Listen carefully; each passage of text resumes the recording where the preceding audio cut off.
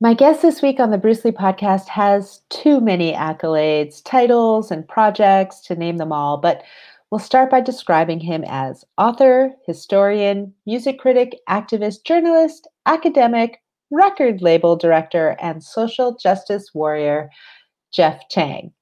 Jeff is the author of a number of award-winning books on the subjects of hip-hop and race in America, which include Can't Stop, Won't Stop, We Gon Be Alright, Who We Be, and Total Chaos. Jeff has won the American Book Award and the Asian American Literary Award, as well as being named to the Frederick Douglass 200 list of 200 living individuals who best embody the work and spirit of Douglass. And he has been a finalist for the NAACP Image Award.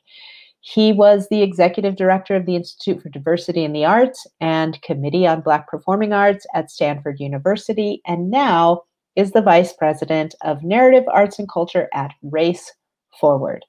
I told you the list was long, and that's only the highlight reel, so please check out the show notes for more information about Jeff. Born and raised in Honolulu, Hawaii, Jeff proudly claims the titles of writer and social justice warrior, as you'll hear.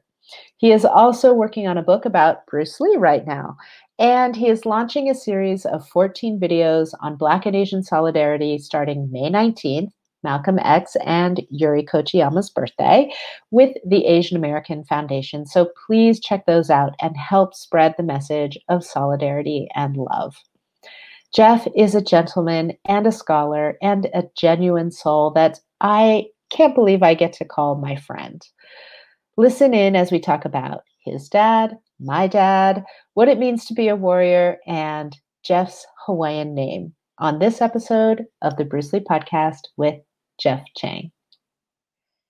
Hey everyone, welcome to the Bruce Lee podcast. My guest this week is author, activist. There's so many titles. We'll talk about that. Jeff Chang, welcome to the podcast. It's so awesome to be here, Shannon. Yay. I'm so happy to have you here. I feel like, well, we'll see. We're just going to let the conversation flow because it's all about being like water. But I feel like there's so much to talk to you about. I think, well, as I alluded to just a second ago, I mean, you're a historian, you're a music critic, you're an author, you're an activist, you're a journalist, you're an academic, you've run a record label, like, like, right? Like it goes on and on and on and on. Like, how do you self-describe?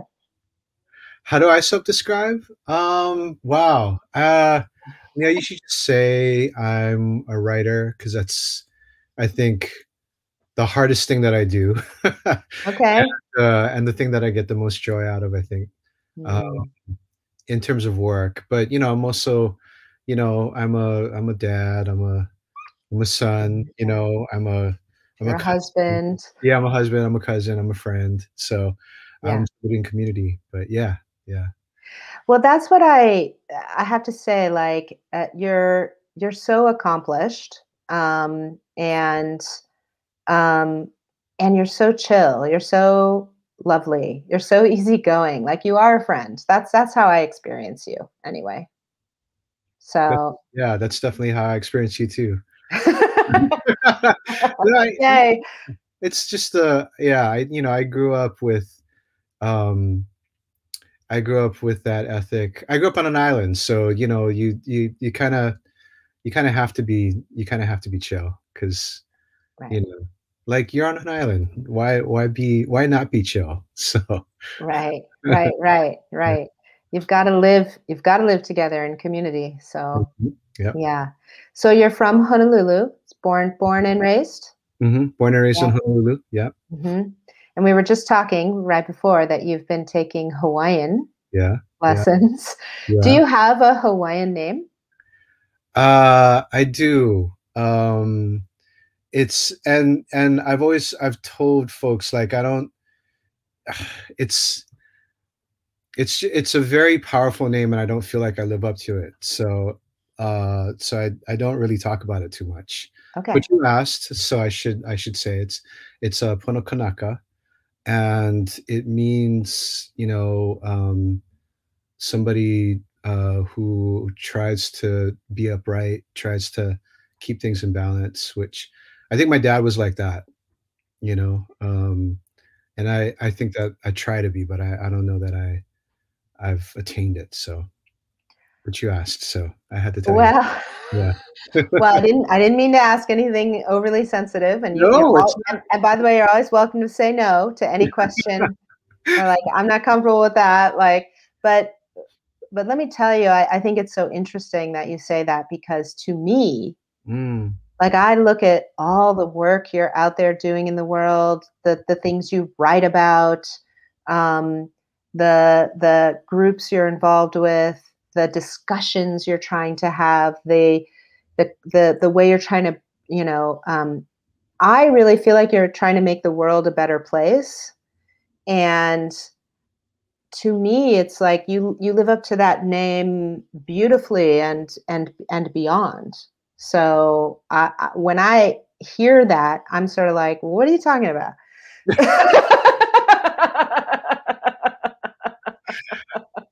that's so kind of you, Shannon. It's really kind of you, and yeah, it's it's something to aspire to for sure. It's something I try to look for in others, and I try to foster in myself. Yeah.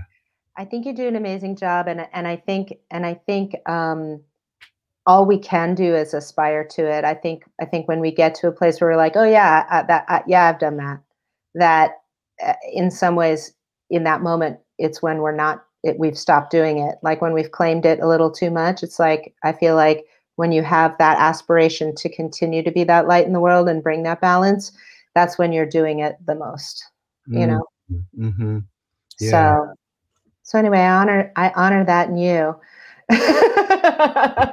Thank you. Appreciate that. Yeah. So it is AAPI month, and Mm, you when this episode will be released, and you're working on a project mhm. specifically for to be released in this month. Do you want to tell everyone a little bit about it? Sure. I'd be happy to. Um, so we're doing something that we're calling the May 19th Solidarity Project. And the idea is it's pretty simple. When you think about the idea of the Asian American or the AAPI, Asian American Pacific Islander, it's always been this kind of fiction, right? We're not necessarily um, folks who are born into that. We are named that, after we're born, and Right. it's something that we've created out of a sense of belonging to each other, a sense of shared values, common histories, um, Mhm. and something that we built solidarity around, especially in this moment, especially I think after March 16th and the brutal massacre in Atlanta. There's been a lot of discussion about hate and violence against Asian Americans and Pacific Islanders. And what's ironic about that is that it makes us identify even more, right, as AAPIs Right. during that. You don't have to. The sort of attacks were like almost all of them, pretty much. You can name that they were like due to folks feeling like or having some sort of a misguided impression that the victims that they were attacking were Chinese, Mhm. because of people like Donald Trump talking about the Chinese flu and Kung flu and all this other type of stuff, the Chinese virus.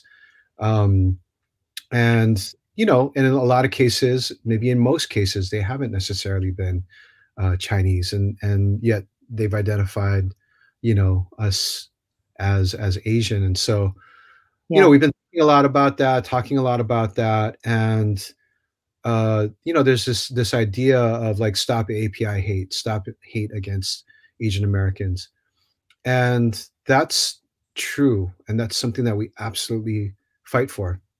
Mhm. But I think we also have to kind of define the community that we want to have. And so the idea was, let's see if we can't push this idea of solidarity out into the world. And to us, solidarity means sort of joining together, right, to make a better community, and then acting together to make a better community. And so the idea is that it's pretty simple, and all we're doing is we're taking historic moments from Asian American and Pacific Islander history and making films out of them and putting them up on social media. Moments where folks have come together in solidarity with each other, and whether like within Asian American and Pacific Islander lines or across like racial lines, community lines, and trying to like emphasize the importance of solidarity as core to who we are as Asian Americans and Pacific Islanders. So I'm really, really happy that we're going to be able to work with you to be able to tell the story of Bruce Lee and his, his work through the years around solidarity, his time with Jesse Glover, his time with Kareem Abdul-Jabbar, his time with folks of all these different types of backgrounds, and his philosophy around, fighting racism and moving in solidarity. So we're excited. We're going to launch on May 19th. May 19th, the significance of that is that that's Yuri Kochiyama and Malcolm X's shared birthday. And if you don't know about Yuri Kochiyama, you will by the end of the year. You probably have heard of Malcolm X. Yuri Kochiyama was sort of our Malcolm X in many ways, one of our Malcolm X's. Yep. And they were the best of friends, and they lifted each other up. And to be able to start by telling that story, I think is just a great way to launch this. So we'll start on May 19th, and we'll have new videos, stories, things for social media every single day, all the way up through June 1st. So yeah. That's beautiful. And it does make me think of my father, and I'm so happy to be able to participate in the project on behalf of him and tell his story. Because, as you just mentioned, and as we know, my father was very much about solidarity. I mean, obviously he wanted to present to the world, and in Hollywood in particular, a true portrayal of an authentic Chinese man, which had not been being shown in media. But aside from that, he was just, I mean, he would talk about it all the time, just that judging someone based on their race, like it's not, he just didn't believe in that. He just believed in having sincere connection with human beings. And I love that, that while this is during AAPI month, and while we are talking and in a conversation about Stop Asian Hate, that this is broader also in terms of solidarity and reaching across. So I can't wait to see the videos. I'm sure they're going to be really beautiful, and to participate in one. Yes. It's going to be amazing to be able to kind of to cast all of these stories in a different kind of a light. And I just think so much about like your father and the ways in which he opened the doors to so many people as like this ultimate gesture of generosity and solidarity.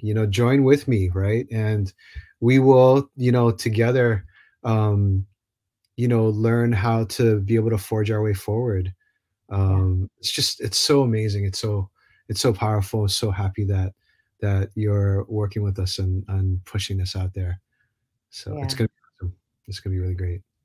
Well, thank you. And so speaking of that, you are a Bruce Lee. You're into Bruce Lee, and in fact, you're going to be writing a book about Bruce Lee. Yes. Indeed. Yes, indeed. Yes, indeed. So recount. Wow. Yeah. I can't wait. I'm neither. I gotta get this. You gotta get this out. This is burning inside of me. I gotta get this out. Yeah. Yeah. So tell me, why Bruce Lee?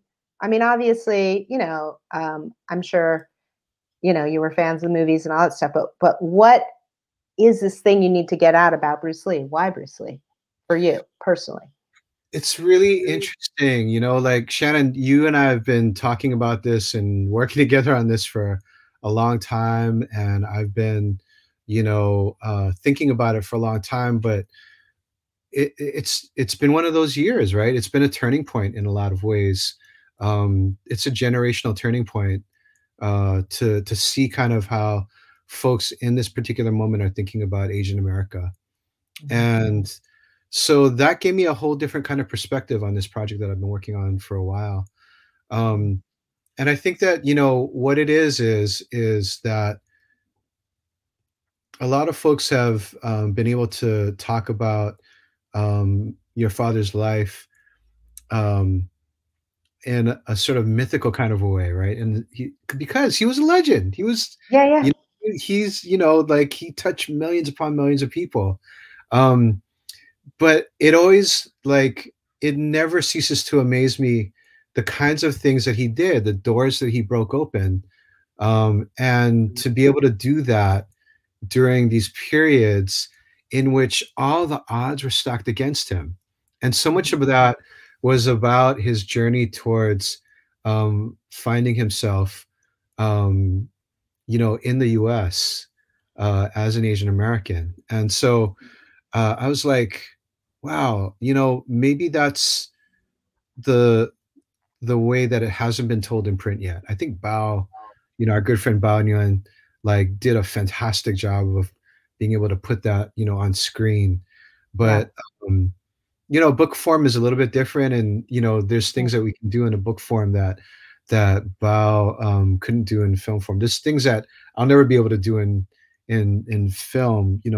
Like what he did in film, I'll never be able to do in book form. But Yeah. um, just I think of like this particular project as kind of in dialogue with Bao's work and in dialogue with you, and I've evolved around that. So the way that I'm thinking about it now is we can see Bruce as a man, as a human, living through these tumultuous times.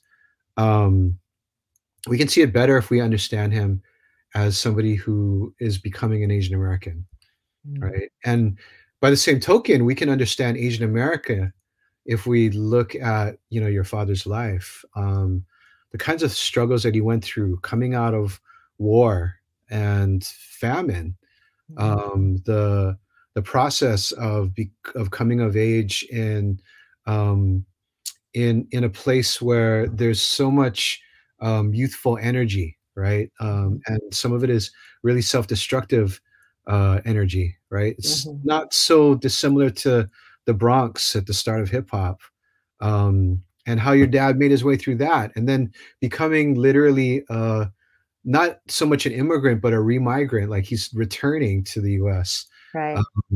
But then going through the kinds of things that many immigrants, generations of immigrants, have kind of gone through, and breaking down the door in Hollywood, at a time where the images of Asians were so backward. They went back, centuries. There were centuries old stereotypes that he had to overthrow, like 300 year old stereotypes that he had to break down and kind of change. And so all of that is a really epic story, and it makes me feel like that's what makes him a legend. You don't really assume that he's a legend.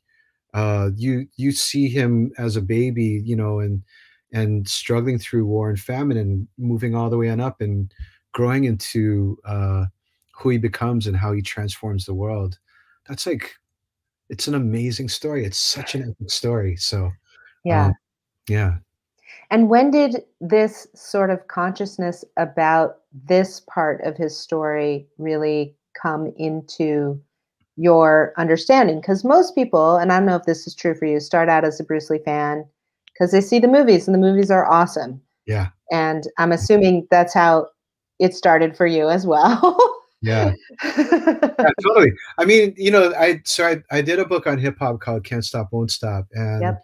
um and I think of I'm looking at a picture of him right now on my wall. I think of Bruce, a lot of in the same ways that I think of hip hop, right? I like when I first heard hip hop, I was like, wow, what's that? And you just want to like remember, you just want to remember and memorize all the lines and that kind Yeah. of thing. And then you find out more about it, and you pick up a spray can, you start doing your thing, then start buying records, you save up to get turntables, you do all that.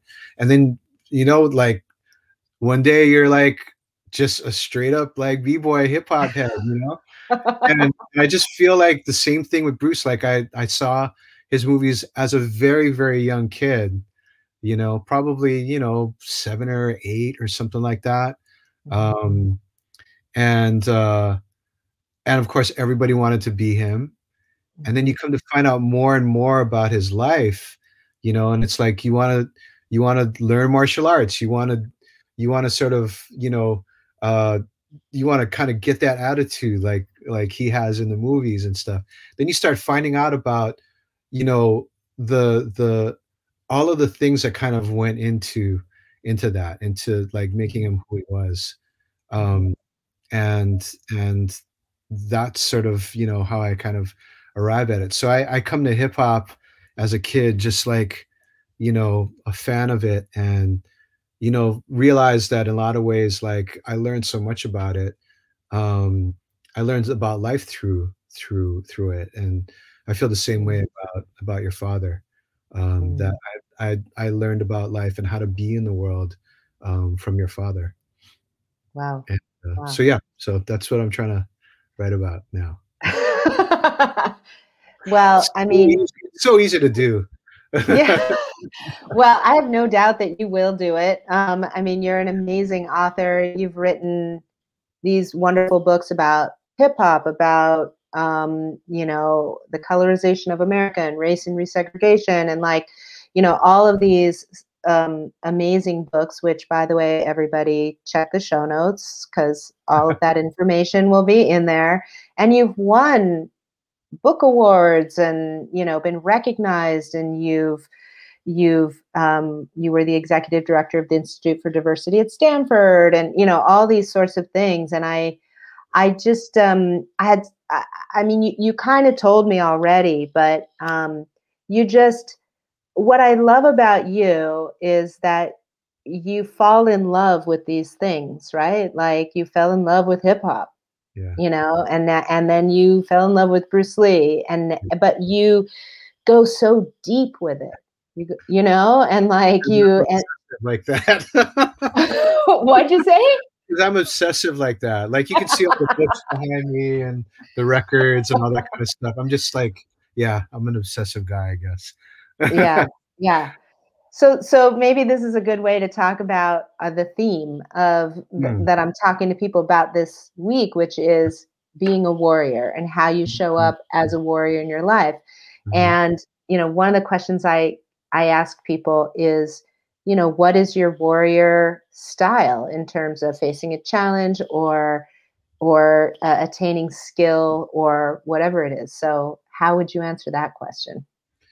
I think I'm still learning, how to do it and stuff, but there's this term that people started putting out there derogatorily, and I embrace it, which is like social justice warrior, Mm, racial justice warrior. mhm, Folks put it out like, oh, it's there's social justice warriors, blah blah blah blah blah. I'm proud of that. I came to it honestly. mm, I came to it through trying to process, what it means to be treated in a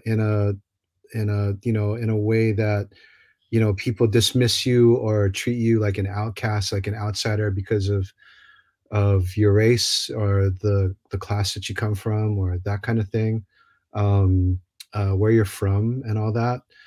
They underestimate you. In the worst case, they abuse you, right? mhm, Um, and so for me, trying to show up in that way is it's not about sort of revenge so yeah, much all right. anymore as it is about like, no, actually, let me show you who I am, and maybe there's a way that we can actually find a way to connect, you know? which is maybe it's a little naive, but you know, it's the thing about a true warrior that I've always learned in all of my studies and from your father as well is that that's what a warrior, you know, does is to show, you know, respect and to fight against disrespect, however that might show up. That's how, you know, I was taught by, you know, my Sifus, and that's how I was taught by all your father's works and his writings and, you know, his everything that he's done, everything that he's done. Um, so that's really what it's about. Is if you're coming from that kind of position where you're marginalized or you're stepped on or that kind of thing, um, what you really want is recognition. You want respect. You want equity. You want justice, right? And what does justice look like? Well, it doesn't look like pounding the other person until they're like in submission to you. Like it looks like Cornel West always says this. It looks like love. It looks like, you know, an actual exchange.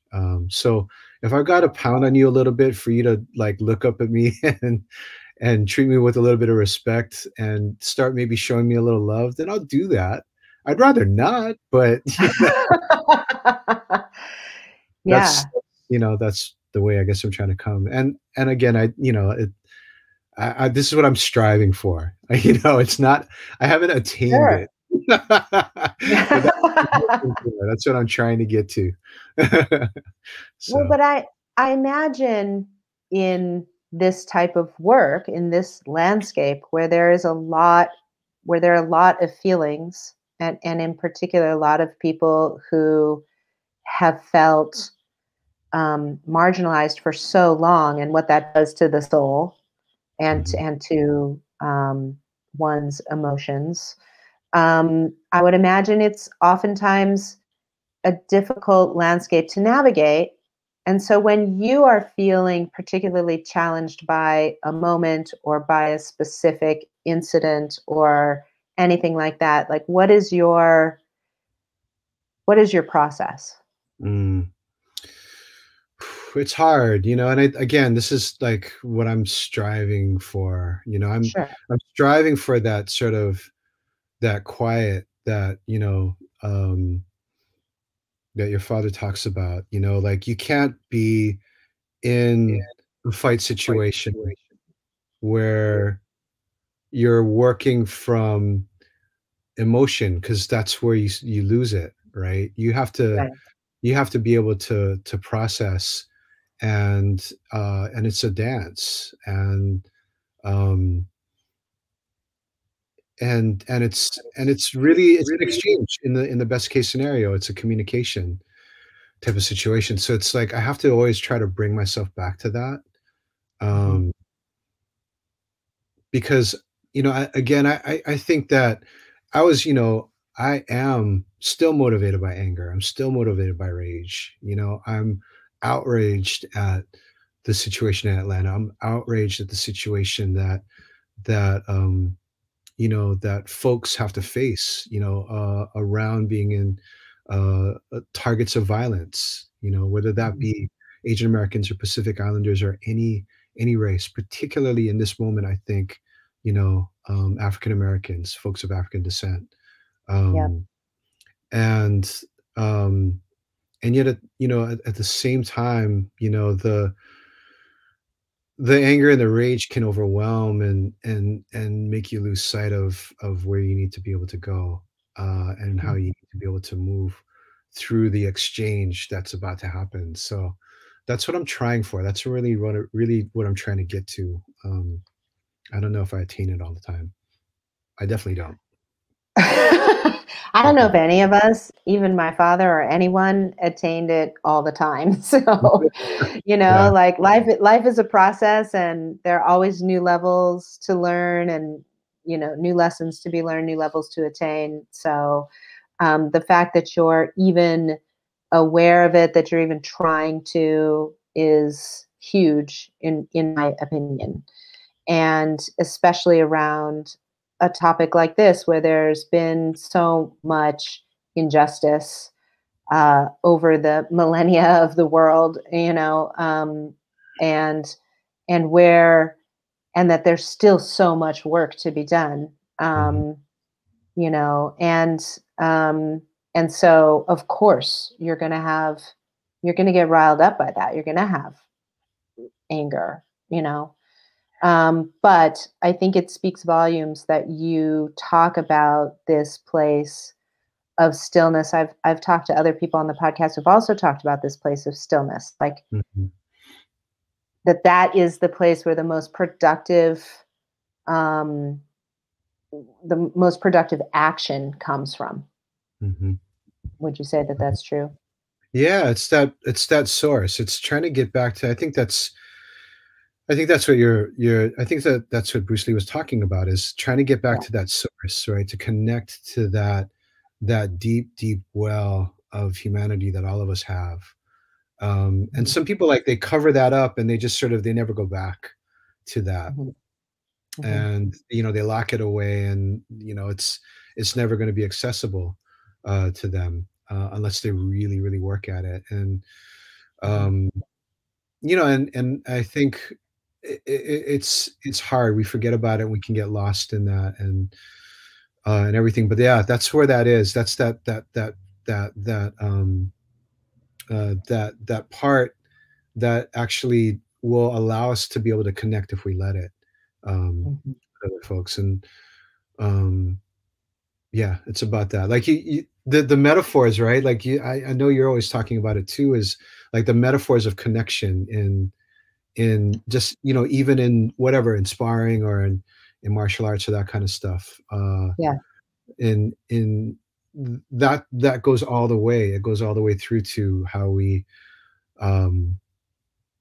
live with each other, how we figure out how to coexist with each other. Yeah. Yeah. Yeah. And you said something earlier. You said, that part of it is showing each other who we are, right? And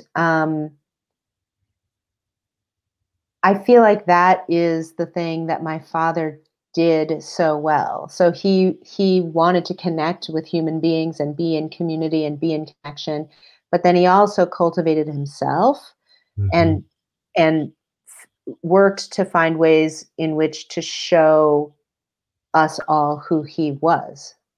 And and then he just happened to be a Chinese man, right? And then we're seeing the like breadth and depth of this Chinese man. And so it sounds to me like there are two fronts, and you can tell me if there's if this is accurate. That in part it's telling the stories and allowing people to see individual people from all different walks of life and backgrounds clearly and deeply and beautifully. And then there's working to be in connection with one another in a generous way. Yeah, absolutely. Yeah, I mean, I think that that's what I'm pretty good at. I'm pretty good at telling a story. I'm pretty good at weaving a yarn. And so that's what I try to do, in the work that I do. It's really about trying to represent the stories that are shared with me in a way that is true, feels true, and makes that connection and allows people to be able to really see. And I admire that in people. And this is something that you have, Shannon. Like, there's there's a thing that is about really being able to, like, when you meet somebody, to be able to kind of like, yeah, to see, and it's not everybody who's like that, you know. Some people are actually blinded by their own selves, but you're not like that. And so I strive to try to be that way. And when people share stories with me, I understand that I then have a responsibility to them. And And so I need to try to take myself out for a little bit and really see, and then I need to be able to hold what it is that I need to, what folks are giving to me, you know, think about how to deliver that. And it's interesting because, you know, in journalism or in writing and that kind of thing in the Western tradition, it's like, well, it's all about the truth and telling the whole truth and nothing but the truth, and you want to get to that truth. Sometimes the truth can't be told, actually, you know. Yeah. And that's something that those of us who come from these kinds of cultures, we know that. Mhm. So that leads to the second part, right, which is the responsibility and the community building thing. Is if I were to sometimes if I were to tell you all the things that I know, right, that would betray things that folks are not trying to have out there, Yeah. um, and would disturb where we're all trying to get to together, right? And Right. so, you know, like people have asked me sometimes, "Oh, what did you leave out of the book?" And I'm like, "There's something I can tell you, and there's a lot of things I can't tell you, right?" And that's why I left it out of the book. Right. You know, especially like around hip hop or those kinds of things, right? It's Yeah. so it's an interesting kind of balance that needs to be kind of struck, and I just you know, I'm always trying to navigate that. It's a very difficult thing to do sometimes. I think it's a very difficult thing to do all the time. I mean, honestly, I think every moment is different. I think every person you talk to is different in some small way. We're all the same in a lot of ways, but we have our different places we come from and our different experiences that create our perspective. Hmm. And and um, we have our own issues of balance and knowing where the line is even with ourselves. Hmm. And so I feel like one of the things that the world needs is compassion, Compassion. because I feel like, Mhm. I mean, it's kind of a buzzword. I feel like I never want the word compassion to lose its meaning, because it's so important, in my opinion, to understand that we have that at our essence we're all the same, but in our experience we're all different. Mhm. And so even if it's just a minutia of difference, that, like, we could have been raised on the same block in the same neighborhood, gone to the same schools, and have totally different experiences of life and our Mhm. perspective on life, and that everyone is coming from their experience and their perspective, Mhm. Mhm. and they may not have, and they may need more information um, brought into their experience in order to broaden their perspective. Mhm. But that's why balance and that issue of, like, you know how much to say, how much not to say, what to reflect, what not to reflect, is such a challenge, but also such a challenge such a worthy challenge. Mhm. Mhm. Yeah. Yeah, I mean, you know, I try to write in the direction of trying to bring more justice into the world, but, you know, the like we were talking about earlier, you know, justice sometimes is framed as this thing that's meant to be bloody, you know, or Yeah, that right, that is supposed to exact some sort of uh, whatever, some sort of a toll from the person who did harm. right. Um, and and the thing is what you're saying, what I hear you saying, and I think the way that I'm putting it together now is sort of that justice always has to be balanced by the compassion piece, right? That Mm, that for us to be able to actually make that connection, right? It's not just about me, you know, beating the crap out of you or whatever for what you did to my brother. Like, right. at the end of the day, right? Like, I'm still gonna have to live with you. I'm still on this island Yeah, with you, whether that right. be like, you know, the little island in the middle of the Pacific or this big island of the world and stuff. And so, you know, how can we find that compassion piece? And that's the hardest thing. Like, that's the thing that really, like, it's so hard to get my head around all the time. And that's why Yeah. it's sort of like the biggest lesson, right? That all of these great religions kind of put out there into the world, right? Yeah. It's so hard. The art of fighting without fighting. Right. Yeah. There you go. Yeah, exactly. Well, Yeah. I'm sure you may know this already from the research you've already done, but my father talked about that a bit himself, which is he would say, when I was a kid, I used to go around challenging people all the time. And the only thing I could think to challenge them with were my fists. Like, Mhm. oh yeah, come on, let's go, And Mhm. he said, and now that when I look back and when I started to learn about philosophy and I started to learn about all of this and look inside at myself more deeply, I look back at that experience and I think, real victory is not taken by force. Mm, mm, Real mhm, victory is taken through mhm. through bringing others in, like through collaboration, right?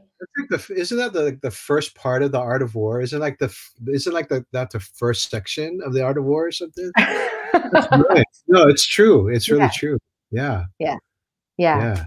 And that I love what you're saying about, like, we have this idea that justice is supposed to be bloody or violent in some way, and it's like, well, I mean, certainly there are levels of it that can look that way, but true justice in a lot of ways is a coming together, Mhm, and I think that my father, who looks like this, he's this honed fighting machine, and mhm, yet the way he went about his life in terms of reaching for representation or reaching for his goals was to include, to bring in, as mhm, opposed to fight, fight, fight, fight, fight everyone, mhm, mhm, mhm. Yeah. and I think it's a huge lesson for all of us. Mhm. Yeah. I mean, I think about, like, going back to, like, this particular story um, that you and the director Bo, Mohseni would Yeah, be trying to tell and stuff, and about how folks come together. It's so powerful to me to think about, um, your father. Gosh, he must have been like 19 years old or something in Seattle, hmm, um, meeting with Jesse Glover and meeting, like, his whole sort of motley crew of folks that he assembles in Seattle, and what that must have been like, like, yeah, folks are training together, but they're sort of united by this idea of trying to better themselves, trying to defend themselves straight up, right? Jesse was beaten yeah, by police, and so, like, that's something that he carried with him. He was beaten yeah, by police as a kid for no reason, just walking down the street, just taken down an alley and beaten. And so he is, like, confronting his fear, and he's confronting his anxiety about, who he is. He's like fighting all of those kinds of things, but he's finding also, like, this sort of mentor in your father, and your mm, father's probably also finding himself a mentor in Jesse, like, in terms of thinking about, like, what it means to be a person of color in a white city, in a white society and stuff. yeah, It's really, really powerful thinking about that as this coming together for justice, for community, and the compassion that they show to each other. Ooh, yeah. wow. Yeah, thank you. Yeah. Whew. Yeah, no, I mean, it's phenomenal. My brain is like going in a thousand different directions. Mm, But um, I'm trying to think about our conversation, and you're so immersed in this world, right? Of being a social justice warrior, of talking about bringing people together, trying to create awareness and all of that. And I know this is probably an unfair question, because if somebody asked me this question, I wouldn't know how to answer it either. But I'm going to ask it anyway. Yeah. Thanks, Shannon. Sure. I mean, so I hear you say your work is to tell stories and to create awareness and to bring people together. Is that what you think other people's work can be as well in this arena? Like, what you know, for someone who wants to try to make the world a more unified place, where does someone start? I mean, I think, you know, as a storyteller, do you mean, or or maybe As a human being? I mean, yes. I Yeah. mean, you know, if telling stories or reaching out or reading other people's stories. I mean, I know there's education points, but like, just as a human being, like I tend to think like, first and foremost, I work on myself, and then I can step out into the world as a better self, which then helps, you know. And if one of my main goals is to be in community with as many people as can, then I'm going to work on that in me. So when I step out into the world, that is me, and that helps me to be in community with others, you know. But I don't know. That's kind of a nebulous thing, right? So I guess the question is, do you have anything more prescriptive than that? Yeah, There you go. We'll talk tomorrow. I don't, you know,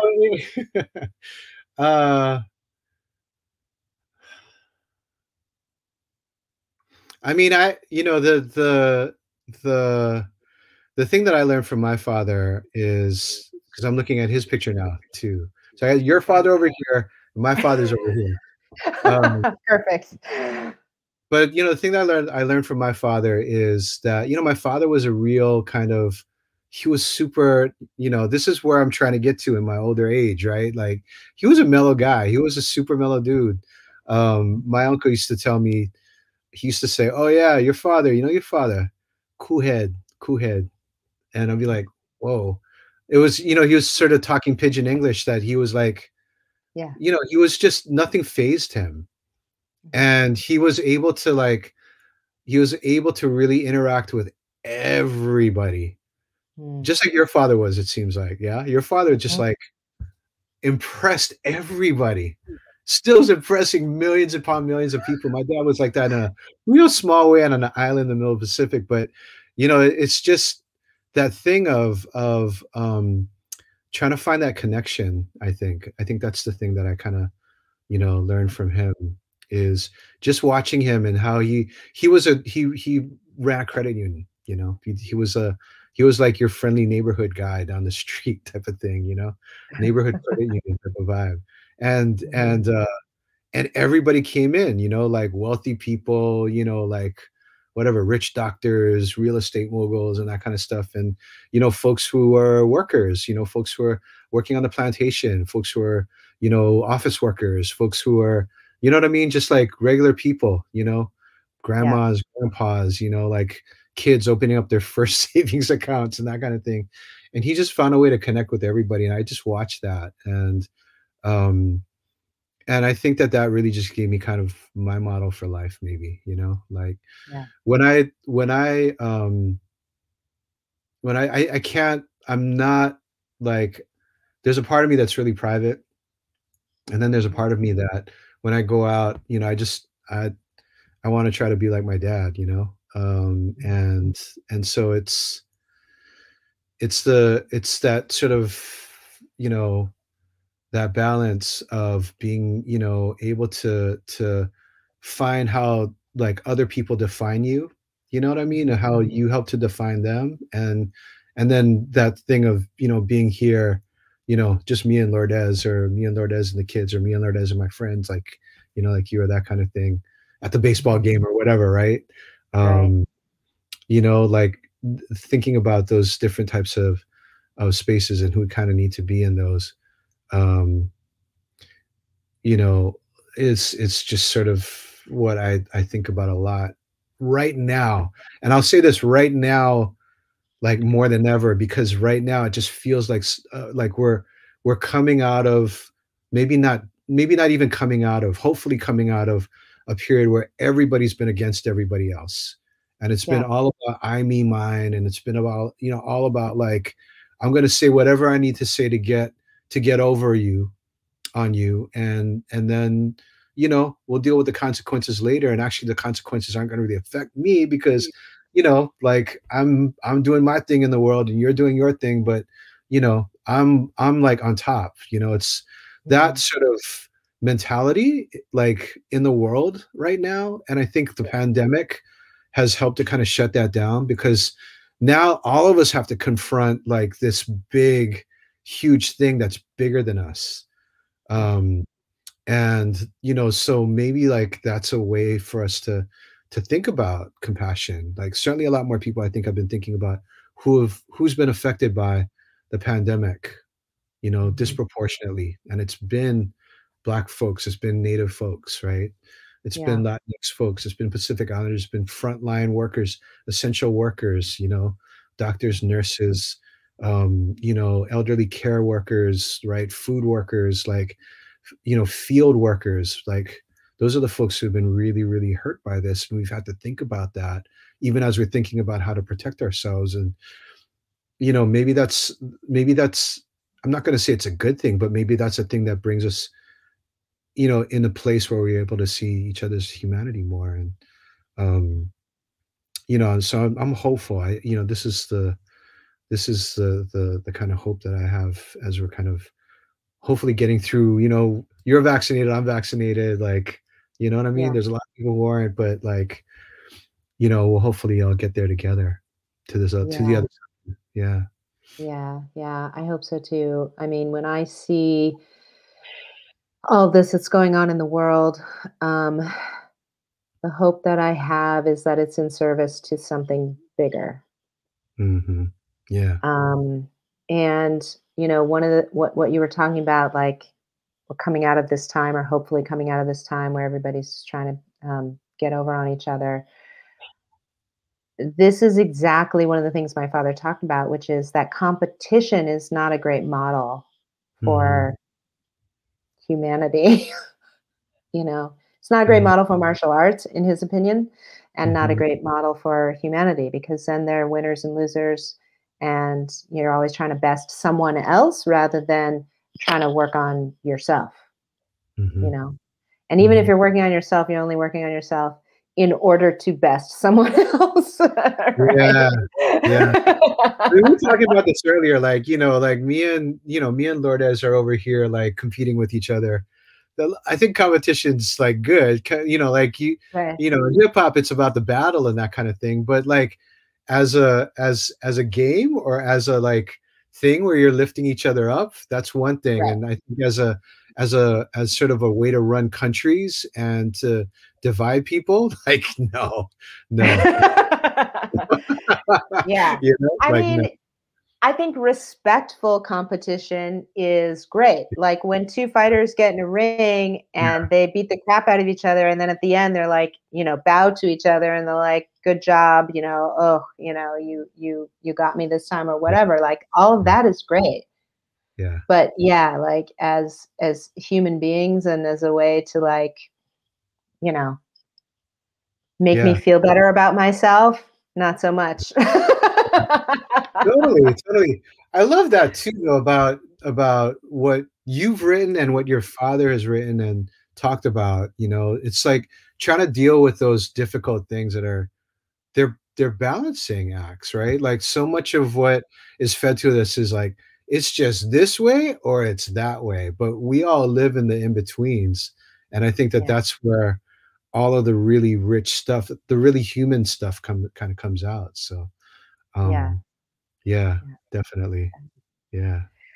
Well, so I have one question that I ask everybody that Okay. comes on the Okay. podcast, because it is a philosophy podcast at the end of the day. Mm. Um, if there was one lesson or piece of wisdom that you have learned that you could express or just give to somebody and they might be able to just take it in, that would be helpful, that has helped you, that might help someone else, what is that piece of wisdom or that lesson or that experience that you'd like to share? I mean, I guess like it's kind of like it's maybe going back to that first question. You know, my Hawaiian name is Pono Kanaka, and the first part of that is Pono, which is it means a lot of different types of things, but it's really about like what's right, what's just, what's balanced, what is sort of the way to conduct, you know, yourself. And so that's why, you know, I don't talk about my name too much because it's such a distant, I'm just, you know, it's so far from where I'm at. And but I think that just living like with that word, you know, like is it's such a you know, it's such a great thing to try to aspire to. um and so I'm thankful for, you know, for being given that name, and I'm thankful for, you know, the models of you know, being Pono, you know, like your father, like my father, um that I've had in life. And you know, that's right now, you know, it's sort of the kind of thing that I think a lot about, you know, what we have to leave for the folks who come after. And I, you know, and I think that's sort of a thing, just two words, you know, just be Pono, you know. um Yeah. what kind of I comes mean, out. I just have to say, you claimed earlier, you claimed the warrior title of social justice warrior. I And do. then here you and then here you are saying like, I mean, I don't know, my name, I don't live up to it. Oh, You got to no. claim that name.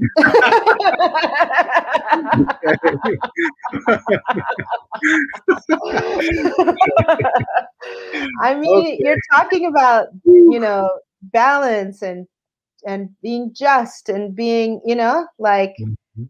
that's exactly what you're, you know, like I don't think you have to say like, oh yeah, I'm not the Buddha, I'm not there yet, you know, but man, like you've made your whole life about it.